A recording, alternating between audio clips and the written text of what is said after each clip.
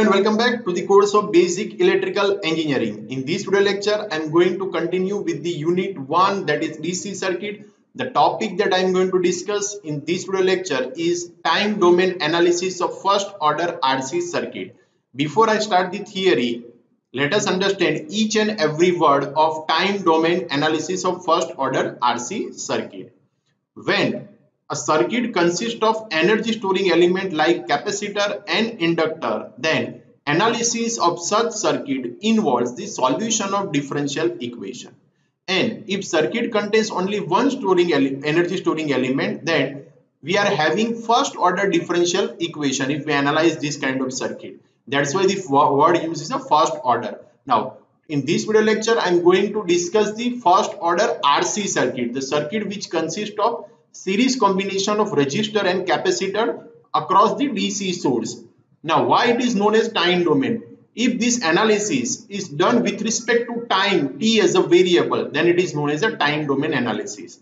In the case of RC circuit, the analysis is variation of capacitor voltage with respect to time. In the next video lecture, I will be discussing the other circuit, that is RL circuit, time domain analysis of the RL circuit.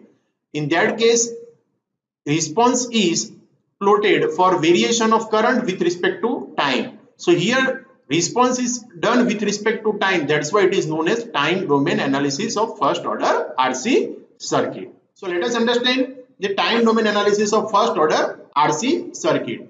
So here you can see one circuit is there and one switch is there, and there are two positions of this switch.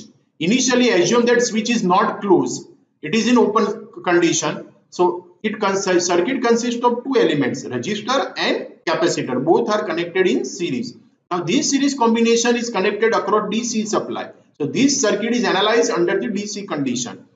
Now as initially switch is not closed, no current will flow, and there is no charge on the potential, there is no charge on the capacitor, and hence there is no potential difference across the capacitor. Now at time t is equal to 0, switch is closed, so current will start to flow, and as current is start to flow, there is a potential difference across the capacitor, so capacitor voltage will increase, but that will increase gradually. Now at t is equal to 0 is the initial condition. At t is equal to 0 time, exactly the Vc will be 0. After that, capacitor voltage will increase gradually. So suppose after t time, we are having Vc, that is a potential difference across the capacitor, I is a charging current, and Q is a charge on the capacitor. Now as switch is connected to the position 1, now if we apply, now circuit is completed, current is already flowing, the value of the current will be decided by the value of the resistance. So charging time of the capacitor will be decided by the value of the R. Now if we apply KVL in this loop, we are getting total voltage V is equal to VR plus Vc, and VR is nothing but the IR. So we can write V is equal to IR plus Vc. Now we can write I is equal to dq by dt, because I is a charge divided by time, and Q is nothing but the CV, but here capacitor voltage is denoted by Vc, so we can write Q is equal to CVC. So d by dt in bracket CVC, so is equal to C dVc by dt. If we put this value in this equation, we are getting V is equal to C dVc by dt into R plus Vc. So we can write V is equal to Vc plus RC dVc by dt. Now we can write V minus Vc is equal to RC dVc by dt. Now using the variable separable method, we can write dVc divided by V minus Vc is equal to 1 divided by RC into dt. So in the left hand side we are having term the equation in the form of Vc, in the right hand side we are having equation in the form of time t.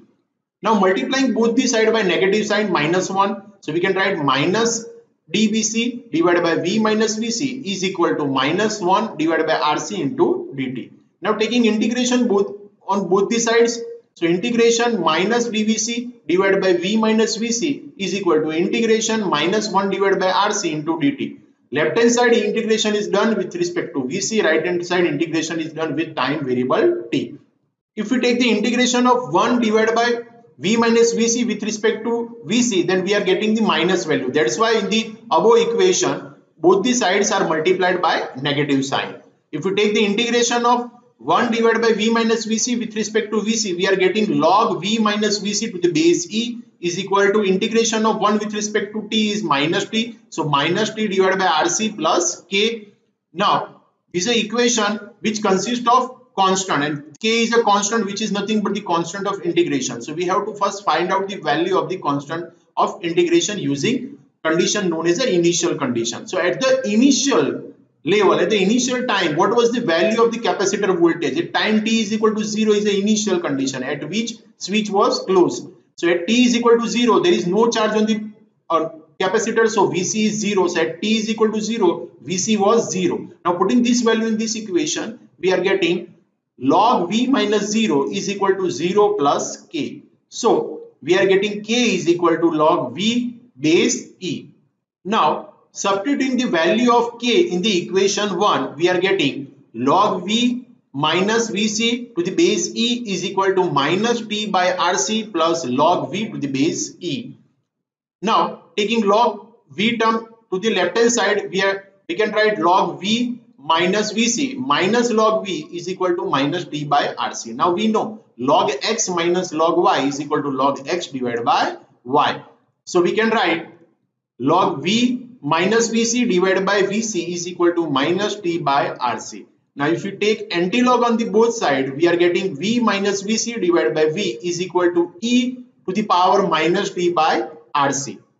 So we can write V minus Vc is equal to V into E to the power minus T by Rc. And if we solve this equation, final capacitor voltage equation, the charging voltage equation we are getting is nothing but the Vc is equal to V in bracket 1 minus E raised to minus T by Rc. Now we can define Rc, the product of resistance and capacitor, as a time constant, and that is denoted by lambda. So we can write Vc is equal to V in bracket 1 minus E to the power minus T divided by lambda. Now in this equation, suppose we put T is equal to lambda, then Vc we are getting is 0.632 V. V is the maximum value of the equation. So at time t is equal to lambda, we are getting Vc is equal to 0.63 V. That means what? Capacitor voltage reaches to 63.2% of its maximum value.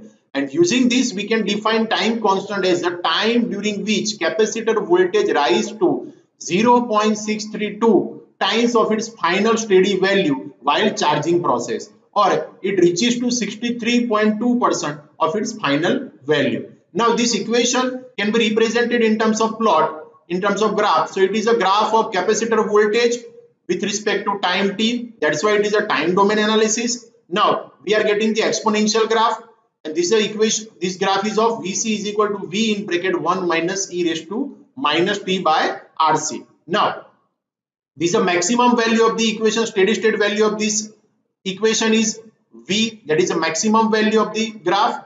Now at time t is equal to lambda, that is a time constant. After the value of time constant, what value are we are getting? 0.632 V. That means what? At time constant t, capacitor voltage reaches to 63.2% of its maximum value.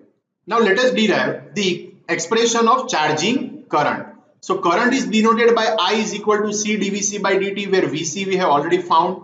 So putting that value of Vc, so I is equal to C, and taking the differentiation of Vc with respect to time. So we are getting I is equal to CV. V is a constant. Integration, differentiation of 1 with respect to time is 0. Differentiation of this term will be minus E raised to minus T by Rc, and differentiation of this minus T by Rc will be minus 1 by Rc. So minus minus will be plus. So we can write I is equal to V by R E raised to minus T by Rc. So this is the expression for charging current. Now V by R is the maximum value of the charging current, and we can define V by R is equal to Im. So we can write I is equal to Im into E raised to minus T divided by Rc. Now in this equation, Rc is again time constant. So if we put T is equal to lambda or T is equal to Rc, then we are getting I is equal to 0.368 into Im, where Im is the maximum value of the charging current. So in this case, we can define time constant as a time taken by charging current of capacitor to drop to 0.368 times of its initial maximum value, because at time t is equal to 0, we are getting I is equal to Im, that is the maximum value, but after some time that charging current will be reduced. Why charging current is reduced? Because capacitor voltage will reach to the voltage of battery, that is V. So as potential, there is same potential between the 2 points, current flowing will be start to decrease. So in this case, the time constant is defined as the time taken by charging current to drop to 0.368 times of its initial maximum value. Now this equation can be plotted in terms of graph. So this is the initial value where we are getting Im, that is V by R, at time t is equal to 0. Now after t is equal to lambda time, the capacitor current, charging current, decreases to 36.8% of its initial maximum value. Now let us understand discharging of capacitor.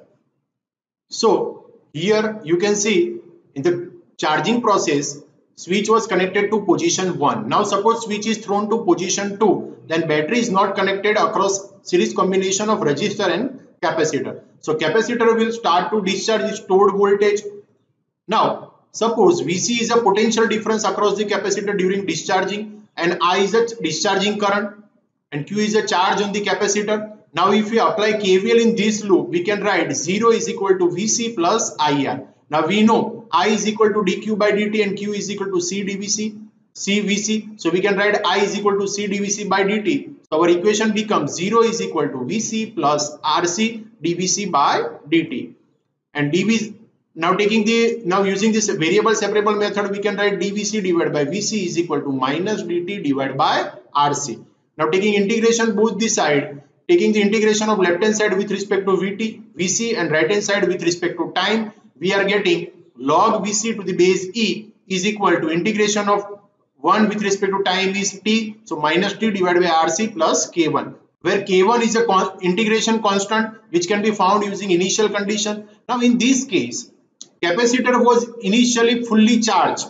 So this is an initial condition. Vc was approximately equal to V at time t is equal to 0, at time where t is equal to 0 when switch is connected to the position 2. So we can write at t is equal to 0, Vc is equal to V. And if we put this value in this equation, we are getting log V is equal to 0 plus K1.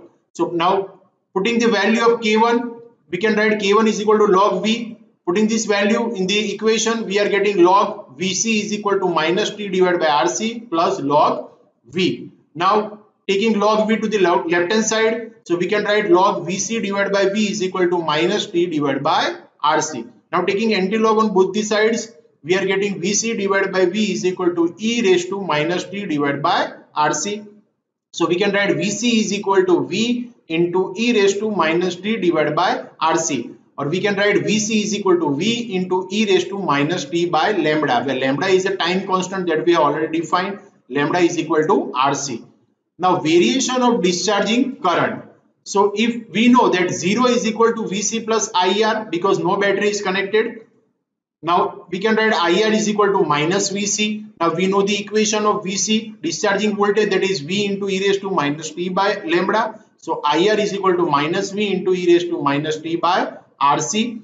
So I is equal to minus V divided by R into e raised to minus t by Rc, or e raised to minus t divided by lambda. Now V by R is the maximum value of this equation. So we can write I is equal to minus Im e raised to minus t divided by Rc. Now this is same equation of as we have found for charging capacitor charging current. Now only difference is what? Here negative sign is there because charging current and discharging current flows in the opposite direction. Now plotting this equation, we are getting the graph of Vc versus time, and maximum value of this equation is V. Now after time t is equal to lambda, if we put the t is equal to lambda in this equation, we are getting 0.368 of maximum value, that is V. So in this case, we can define time constant as the time taken by the capacitor voltage during discharging to drop 36.8% of its initial value. Now taking one example based on RC circuit. So what is the problem statement? It says that one capacitor of 0.1 microfarad is connected in series with 1000 ohm resistor, and this branch is connected across a 100 volt DC supply. We have to determine the time constant of the circuit. time taken by the capacitor to reach 63.2% of its final voltage is 100 or V, and third one, initial rate of charging. So taking first one, time constant. Now we know time constant is a product of resistor and capacitor, which is denoted by lambda. So lambda is equal to RC, that is, and value of capacitor is 0.1 into 10 raised to minus 6 into 1000. So we are getting 100 into 10 raised to minus 6 second. This is the time constant of the given circuit. Now next one, time taken by capacitor voltage to reach 63.2% of its value, maximum value. So we can write equation of capacitor voltage, Vc is equal to V in bracket 1 minus e raised to minus t by lambda. So value of Vc is equal to, now capacitor voltage Vc reaches to 63.2% of its final voltage. So we can write 0.632 into V is equal to V in bracket 1 minus e to the power minus t divided by value of lambda, that is 100 into 10 raised to minus 6. So we can write e to the power minus t divided by 100 into 10 raised to minus 6 is equal to 0.368. If we solve this, we are getting t is equal to 100 milliseconds. So after 100 millisecond, capacitor voltage reached to 63.2% of its final voltage. So final voltage is 100 volts, so capacitor voltage will be 63.2 volt after 100 millisecond. Third one, initial rate of charging. Now initial condition will come into the picture in this case. Now we know V is equal to Vc plus Rc dVc by dt. Now at time t is equal to 0, Vc is 0, so we can write dVc by dt at t is equal to 0 is nothing but the initial rate of charging is equal to V divided by Rc. Now putting the value of V, R and C, that is dVc by dt at t is equal to 0 is equal to 100 divided by 100 into 10 raised to minus 6. So that is 1 into 10 raised to minus 6 volt per second. So this is the initial rate of charging. So to solve the example, you need to remember all the capacitor charging and discharging equation. So this is all about the today video lecture. In this video lecture, I have discussed about the time domain analysis of first order RC circuit, capacitor analysis of capacitor charging and discharging. Hope you have enjoyed the video. See you soon in the next video of the DC circuit. Thank you for watching.